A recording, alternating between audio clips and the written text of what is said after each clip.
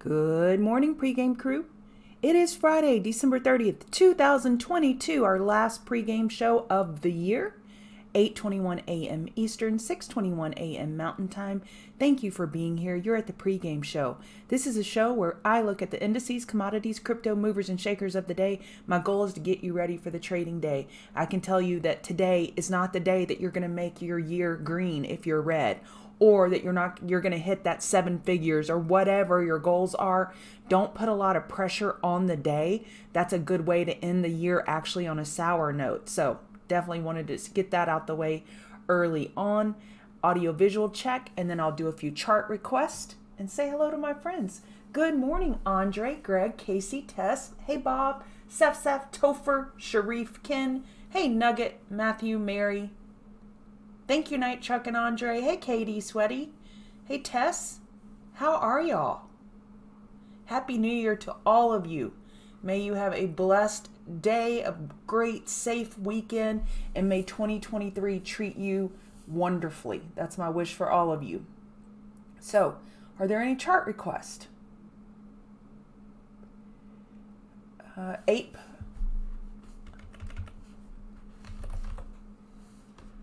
Ape looks pretty terrible. Don't they have a split or something? Isn't that what they announced over here? Had a sneezing fit right before I went live, so excuse the nasally sound.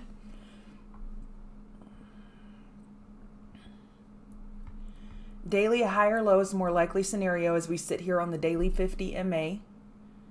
We filled this $1.38 gap, but we still have a gap down here at 72 cents to be mindful of.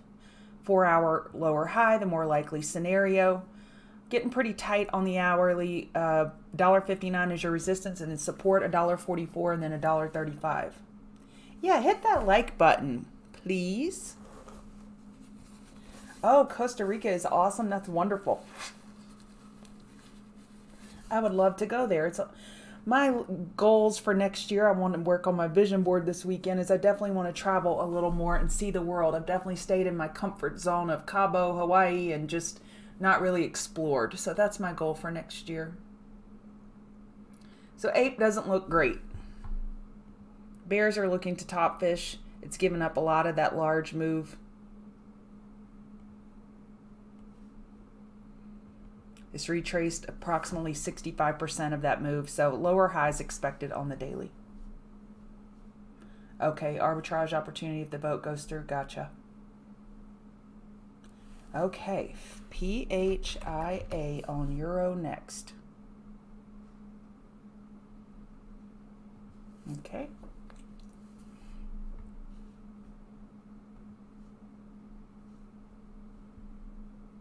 Daily inside bar. Weekly 1429, 14. Weekly lower high is the more likely scenario here as we're coming from a lower low. Daily chart, nice bounce. 4-hour looking for a higher low compared to 1375. I would say if you're in long, I'd stay in long. As long as these hourly EMAs are below you, I would stay in long. Resistance double top 1429.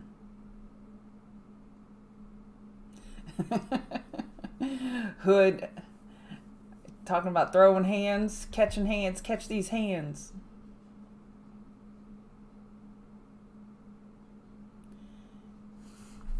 NVIDIA. Yeah, Mary, it does have a potential weekly IHS. You are right.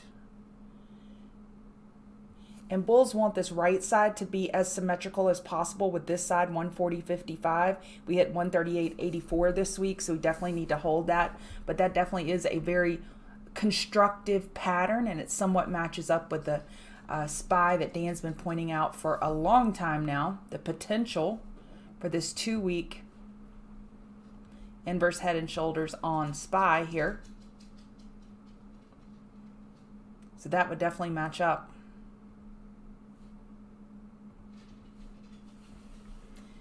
Happy New Year to you and blessings to you, Tess.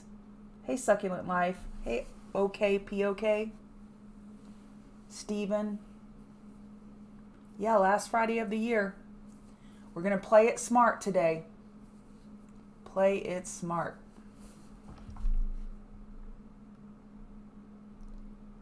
See, Netflix. Fiona is in a short. I have Netflix as one of the Queen of the Mountain trades today with this daily 50 MA overhead. I think it's a decent short.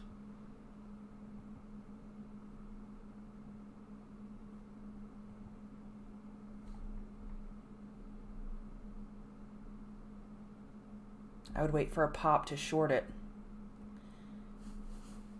Your 5-minute approaching oversold, got a little bullish divergence in RSI. Fiona, if you're listening, I would probably close sooner than later. With the market pulling back the way it is, you're probably safe to hold as well. So I would scale out for sure.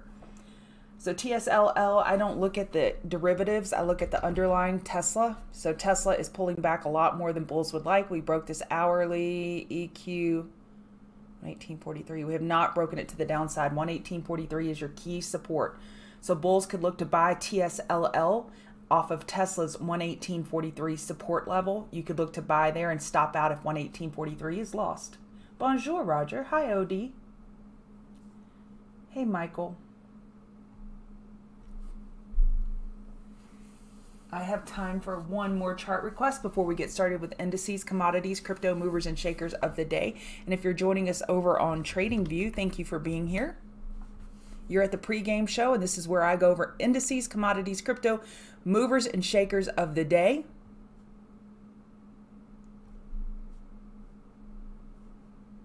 Okay, let's see. Do we have anybody?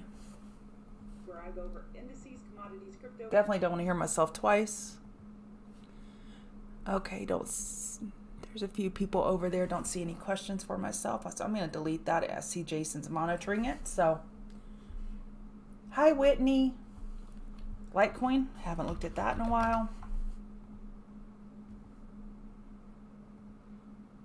The hourly is definitely getting tight with the squeeze.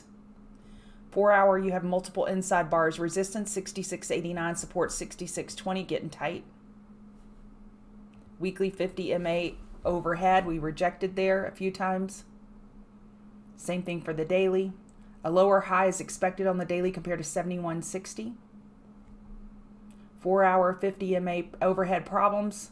Hourly overhead 50 MA problems. Man, 50 MA is terrorizing these bulls. Look at that. Okay, let's do that again. Okay, 50 MA is the yellow line, okay? It's overpriced on the weekly, daily, 4 hour, hourly, 30 minute, 15 minute. That's pretty funny. You got some misdirection there on shorter term time frames with this 4 hour inside bars. Hey, Ricky, I'll go over MSTR and then I'll get started. MSTR MicroStrategy, as long as Bitcoin is weak, I would anticipate the MSTR would be weak. Daily's oversold.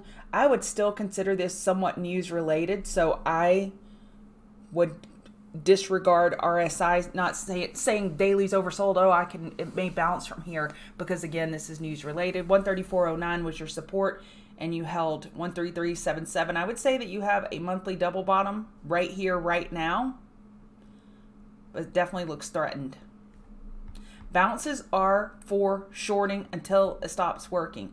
Hourly EMAs have been overhead since December 15th, and we've dropped approximately 50%. There will be a dead cat bounce. There will be, eventually. But you want to buy on the right side of the V. Oh. Okay, thank you, Jason. I don't know what I did differently today. Thought I did the same, but you know, life happens.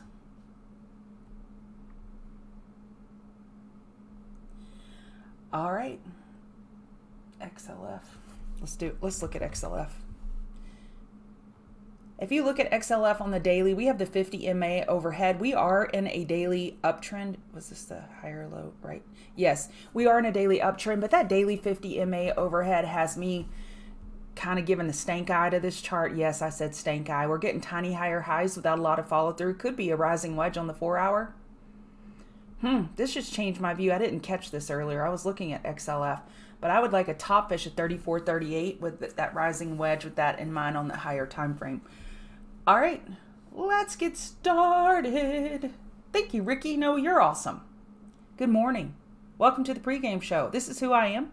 I'm Chart Gal Lori, and what I do here every morning is I go over indices, commodities, crypto movers, and shakers of the day. If you want to give me a follow on Twitter, I would greatly appreciate it at Chart Gal Lori. And if you could hit that like button for any value that you find, if I give you one nugget, hit the like button. I would appreciate it. All right, ES. My tweet this morning is the bulls better be ready to throw hands right here and protect this 4-hour higher low against 380450. That's what we're watching for today. So I want you to make note of, sorry, I keep stretching and I just want to make it to where you can see it. We had a lower high, lower low, higher high. Okay, so ES got a higher high on the 4-hour. Let's look at NASDAQ. 4-hour higher high. RTY, 4-hour higher high. But you know what didn't get one? YM, lower high. So YM has some relative weakness coming in, and I saw that yesterday. I posted in our chat early on the XLI was looking a little bit weak. We had industrials take a breather yesterday because YM carried us to the promised land bullish-wise on this bull bounce in a bear market or whatever you feel like labeling it. I don't feel like labeling it anything. Dow definitely showed its hand a little bit weaker. But let's just have a silent moment for semiconductors and Tesla and all the work that they brought to the table yesterday. Tesla was up 8%, and y'all look at these semiconductors. I tell y'all at least once a week, semiconductors, they are the fuel to the market's engine. And my notes specifically said yesterday, it is up to semis and Tesla to take us to the promised land in a bullish reversal pattern if we're going to have one. I went against my table yesterday. My table lined up more bearish than bullish, but I told y'all, this crazy woman. Here was the notes from yesterday. Semis and Tesla are pivotal to the market bullish reversal. We need both to participate. We need both. And guess who took us there? Yep, semiconductors and Tesla. And Tesla is not a large part of SPY anymore. I want you to look at this.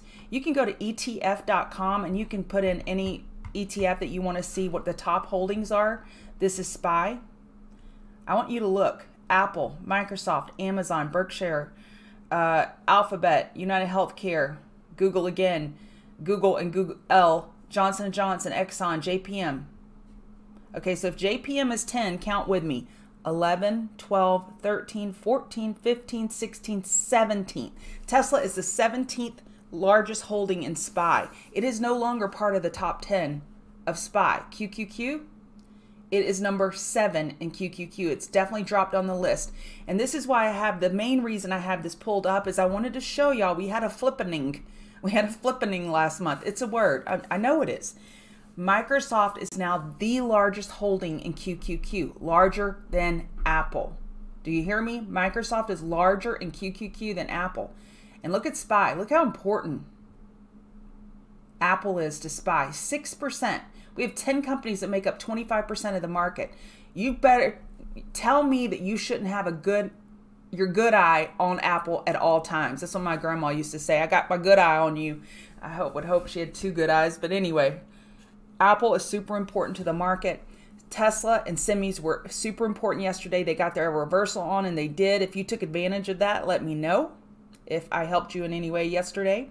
Here's our weighted table. This is just a concept I came up with. I'm calling it market environment dossier right now. We'll see if that, we're doing it on a trial run. We'll see how it kind of works itself out.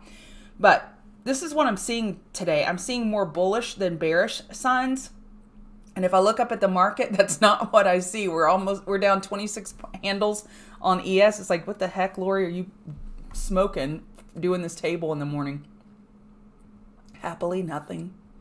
Absolutely nothing. Okay, so back to ES. Oh, T Mars, no, you're the greatest. So 4-hour higher low is anticipated on ES. 4-hour higher low is anticipated on NASDAQ. 4-hour higher low expected on RTY and on YM. So aggressive bears are looking to top fish yesterday, Conservative bulls are waiting for a pullback buy for a potential 4-hour higher low. Let's look at the dollar.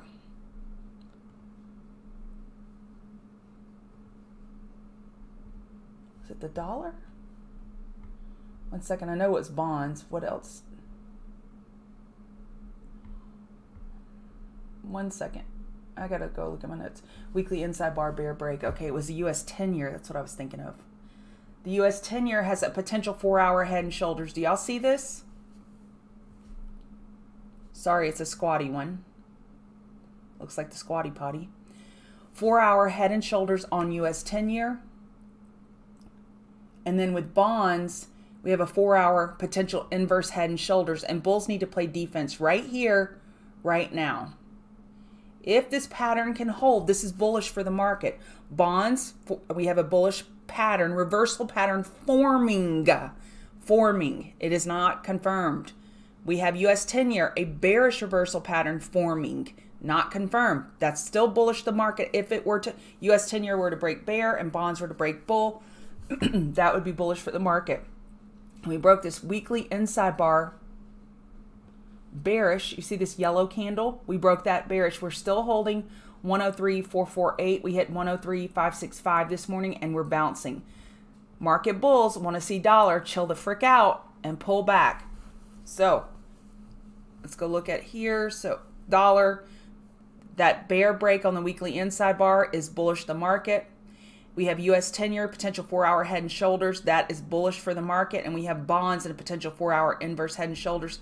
That is bullish the market. So here's my carry forward information that I think is some of the most important information today. And yes, this changes on the day.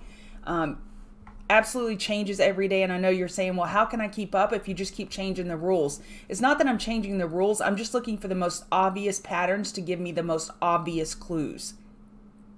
All right. So that's my carry forward information.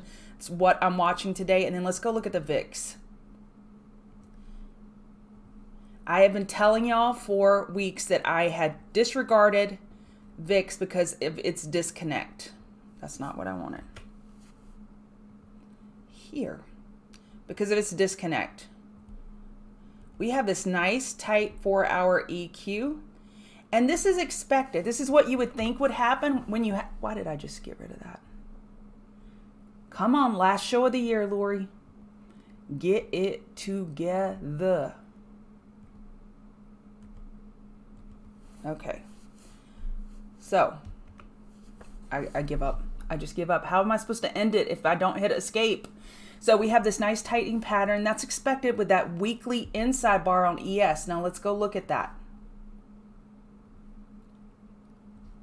The high of last week, 391975, the low, 378850. We are stuck inside that range. Doesn't that make sense when you go look at all this misdirection on the 4-hour? Look at this Michigas.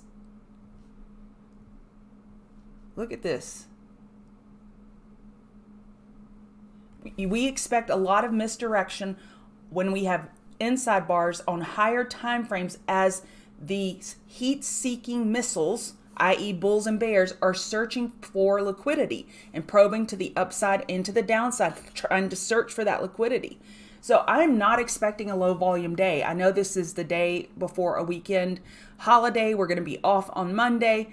I am still expecting some pretty decent volume and positioning for next year today, and I think it could get whippy. So I don't want you to expect some type of sleepy day and it take you by surprise. Don't get taken by surprise. Stay agile. All right. I think I did all the big important things. Now let's go look. Hang Seng was slightly green. DAX is down 1%. That's not very bullish the market for the DAX to be down. And Bitcoin is leading us to the downside. We have a 4-hour downtrend. Bitcoin continues its relative weakness compared to the market. Ethereum is attempting a 4-hour higher low here, holding up a little bit better than Bitcoin. Gold. Just one second.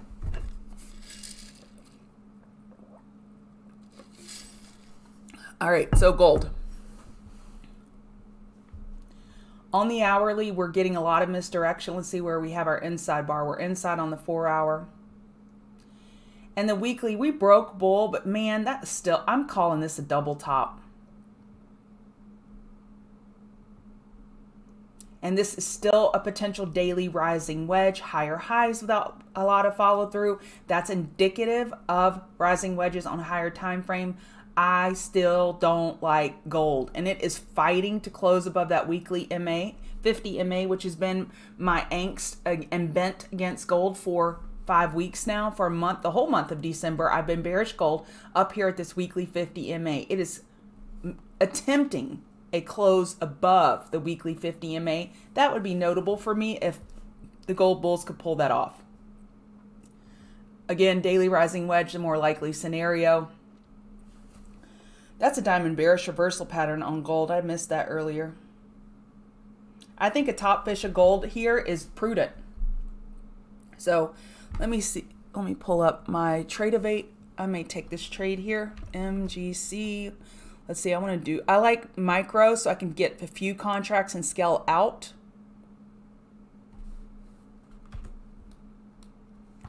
Come on, it's not working.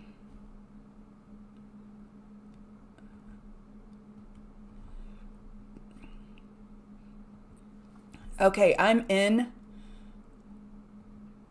5 micro gold shorts against 1830, and I'm going to put my stop a couple dollars above that because I know how gold likes to play dirty. All right.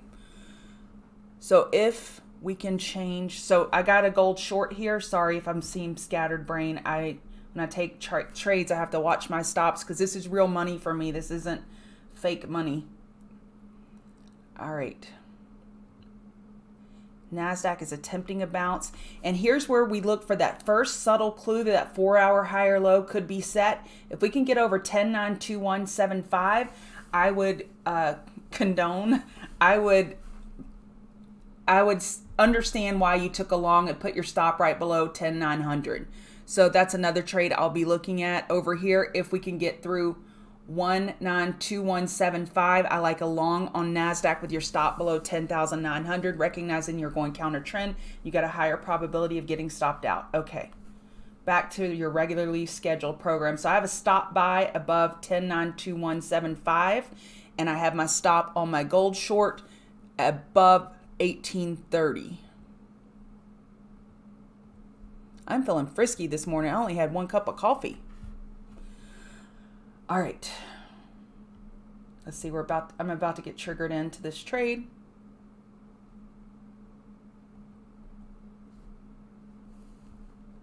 All right, oil. We have Baker Hughes rig count today.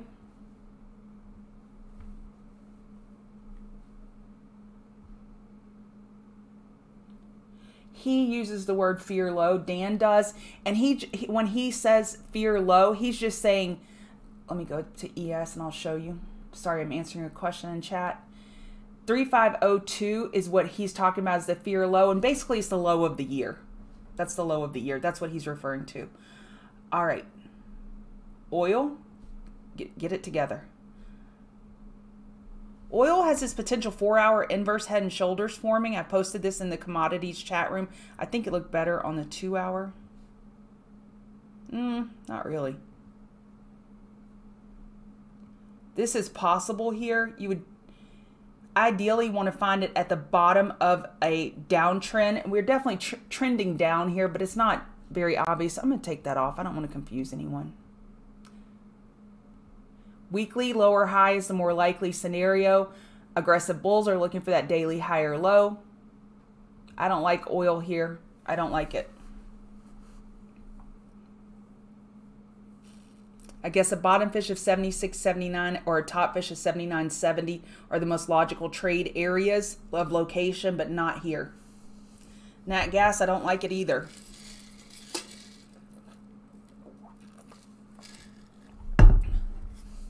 Nat gas is attempting a 2-hour falling wedge, and what you would want to see is a tiny lower low without a lot of follow through.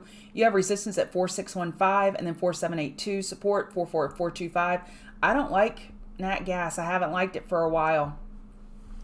Bears have been in complete control. Oh, ETH. Okay, I see it. Jason, all right. I did Ethereum earlier, whomever's asking on TradingView. I did it earlier. It's definitely stronger than Bitcoin. Best case scenario for ETH bulls would be some type of Adam and Eve pattern. Here's your male part and here's your female part. You have 4-hour inside bars and it's holding up relatively stronger than Bitcoin. So rewind if you want a little more color on that, but I think that's the summary of it. All right, Nat Gas, again, I don't have a trade idea for you down here. We had inventory yesterday. Bulls would love to see a 4-hour higher low compared to 4422, but if we barely break it with just a little follow through, you could be looking for a falling wedge, but I, again, don't want to trade it. Apple has potential 4-hour inverse head and shoulders. I think this looks better on the 2-hour. There's my 2-hour chart I was thinking of. Potential 2-hour inverse head and shoulders on Apple. If this could materialize, that would be good for the market. Bulls were losing the hourly 50 MA. Now, let's go look at the hourly 50 MA on Apple. We're close to losing it. Amazon, we're holding it. Nvidia, we're holding it. Tesla, we're not even near it. So Tesla still has relative strength this morning along with semis and Amazon. Apple is slightly weaker. However, we do have this inverse head and shoulders pattern forming just to be aware of. Amazon, we need Amazon to do some heavy lifting today, hold that hourly 50 MA, and then resume higher. All about the highs of yesterday. All about the highs of yesterday in semiconductors for me. Jungle Cat, NQ's next resistant is 11,98175. That's NQ futures. So NDX may be a little bit different. All right, so we did Amazon. Nvidia is a little stronger. You want to see them hold the low of yesterday. They're closer to the low of yesterday than they are to the high of yesterday. So we could hold the low, bounce, get a lower high, and tighten up. And that's what I would anticipate the most likely scenario today because of the size of these pullbacks. So this is a great chart to explain what I'm looking for today. Big bounce yesterday. Hold the low of yesterday and then go test the high, fail, and tighten up into the last half of the day where we get the real direction. That's the vibe I'm feeling today with all of the charts, the flow, the tempo. That's what I'm sensing. We shall see. Tesla, I'm doing it right now. Support 118.43. This morning we got a double bottom, 118.51. It's all about 118.43. And then the low of yesterday, get a tattoo, 11750. This short squeeze could continue, but Tesla bulls have to prove it by holding preferably 118.43, but at an absolute bare minimum, they gotta hold 117.50 or it's game on again for the bears. Meta is definitely more bullish than other charts. I like Meta for a, let me go to my notes. I like Meta for a back burner trade. So first 15 minute oversold, we probably got that. Yeah, we're getting that in extended hours. I want that during regular trading hours. I want 15-minute oversold in regular trading hours for a Meta bottom fish. The other, let me skip to SMH SOXL. I like this for a back burner. Look at the size of yesterday's move. And our 5-minute RSI, it hit 18 earlier. I want it to be oversold during regular trading hours, and we've got to hold the low of yesterday, 19974, or this idea is kaput. Then your next support is the low of the prior day. I like SMH for potential bottom fish at open, and then the other back burner trade idea is look at XBI. XBI had a stellar day yesterday. It's not giving up a lot in pre-market. I like the first 5 or 15-minute oversold during regular trading hours. So let's recap those back burners. Meta, SMH, and XBI. Okay, now here are my 2 bearish ideas for Queen of the Mountain. And you're going to see why. Actually, I'm going to add XLF to that.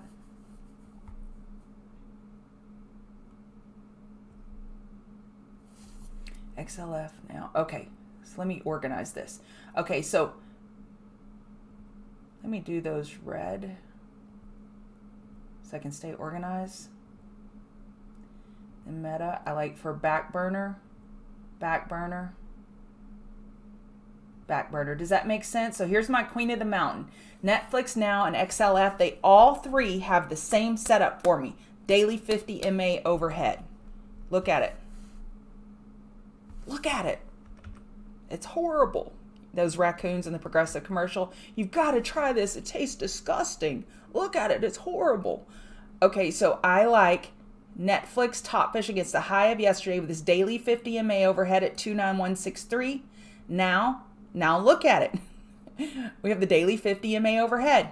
I like a short, a top fish for daily lower high on now. XLF. Someone asked me about it earlier, made me go look at it. This is a little bit different setup because we do have a nice daily uptrend, but we still have these key MAs converging overhead. I like an XLF short. So Netflix now and XLF, I like short because the daily 50 MA are overhead. Meta, SMH, XBI had outsized move yesterday, outsized moves, and I'm looking for the back burner for those. Hey, Megastroke, welcome. Queen of the Mountain is just a term that I use for setups that I like more than others. So I've probably looked at over 150 charts this morning, and I'm saying of those charts that I looked at, these setups appeal to me and I have higher conviction. So you see I have SMH here and XBI here and Tesla here. These are the three that I'm watching the most today. SMH for a long, Tesla for a long, XBI for a long, and I may add now or Netflix will be one of the two for a short. It's setups that I have a high conviction on. Higher conviction doesn't mean they will necessarily work. All right. Let me go back up and see if I missed anything. AVGO. I had this the other day, potential head and shoulders look to it.